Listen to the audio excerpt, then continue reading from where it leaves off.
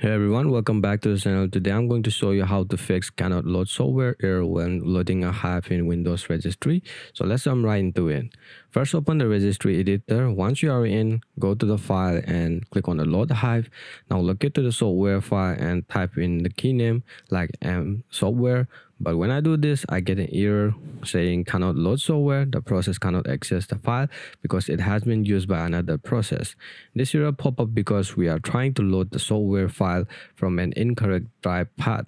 The system is already showing the path and we select the software directly. So this is why we are running into the issue.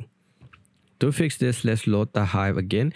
This time, click on this PC to show all available drives. Now, if you look closely, we are in the boot X drive, which is about only 500 MB in size. That is a clear indication it is a wrong drive as it doesn't have the main system file. So we need to go back to our main disk, which is, in my case, it is a local disk Z.